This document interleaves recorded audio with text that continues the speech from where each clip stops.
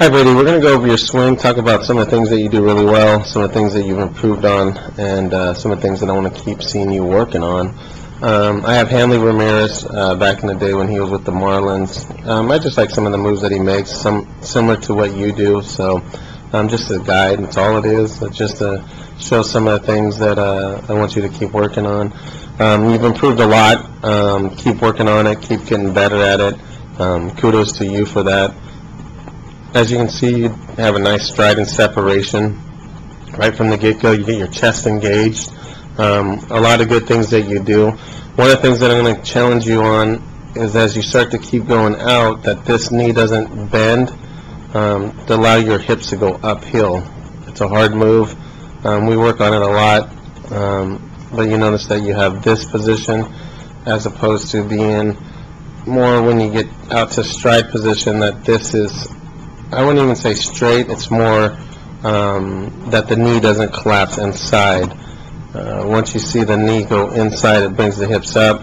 If the back leg stays with the back knee staying towards home plate, as you can see, you start to bring your knee towards the pitcher, as opposed to he keeps his direction that way, towards home plate, and his knees will stay, or his hips will stay closed. Well, this bends just a little bit enough to make you work uphill, and it sets your chest back.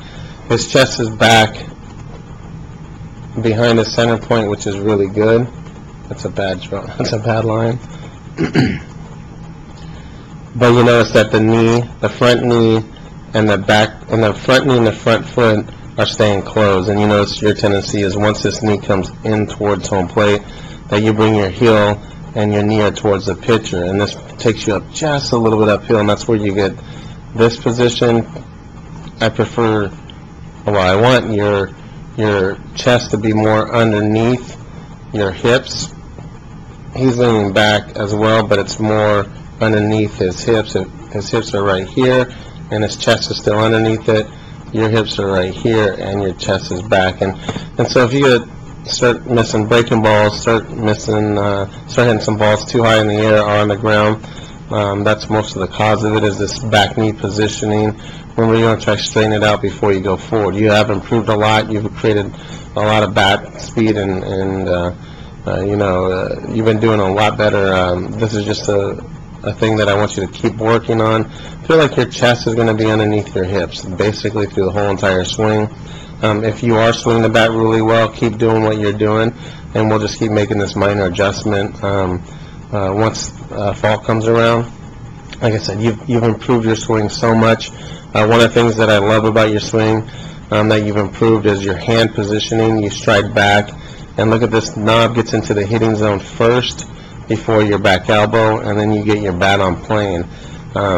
It's one of the most important things that happens, and at a youth level it's really difficult. As you can see, his knob and his back elbow is leading until he gets right into the hitting zone, and his knob is right here, and his back elbow is right there.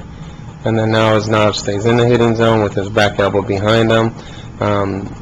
That's a recipe for a really good swing, and as you can see, you're doing it just as well, and that's what I love about your swing. So a couple things that you can work on, even on the on-deck circle. I prefer on the on-deck circle, so you just speed it up, or try working on it during batting practice.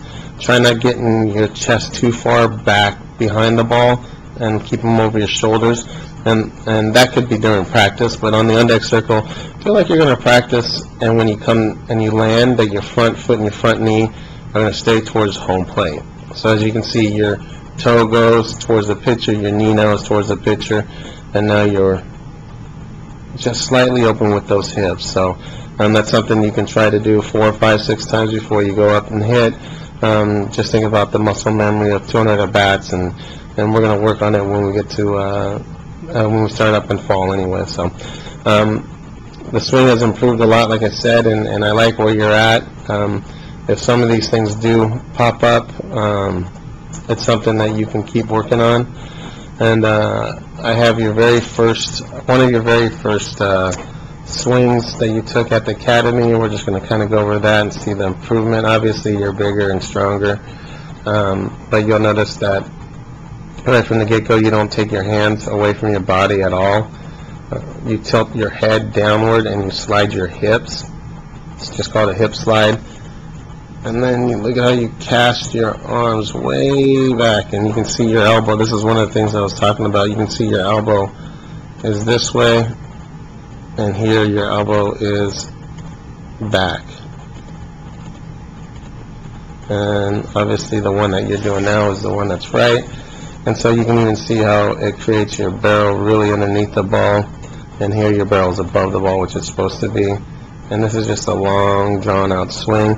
It's almost more of a golfer swing, and the one on the left is a baseball swing. So you never rotate your back foot.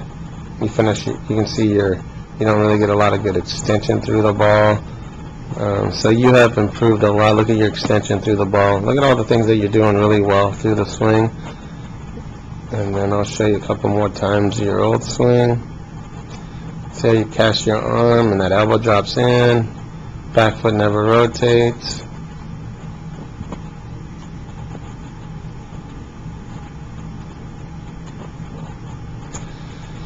So there you go. Keep working hard, bud. Good job.